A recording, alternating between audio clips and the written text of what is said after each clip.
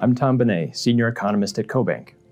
The world's largest battery energy storage development project just received the green light from the New York Public Service Commission. The project reaffirms what electric co-ops in remote areas have known for years. Many grids that are transmission constrained can save substantial amounts of money, time, air pollution, and local unease by investing in battery energy storage projects. Ravenswood Development will bring the 316 megawatt, 2,500 megawatt hour system to reality in New York City in 3 phases, with the first 129 megawatts of capacity scheduled for completion in March of 2021. With an 8-hour duration, the completed system will be the world's largest and provide peak capacity, energy, and ancillary services to the New York grid. The project should also help to alleviate some of New York City's electricity price spikes and reliability issues. Since the project's batteries will charge with power from the New York grid, its output will become less emission intensive as the state approaches its goal of getting 50% of its power from renewables by 2030.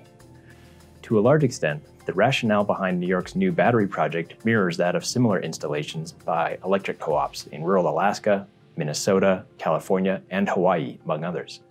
Co-ops in these states have for several years proven that battery energy storage facilities can be the most economic alternative to upgrading transmission systems and to adding new power-generating resources. Co-ops such as Golden Valley Electric Association, Kodiak Electric, Cordova Electric, and Connexus Energy are all using their respective batteries to save customers money, enhance reliability, and prove a new resource investment thesis at the same time.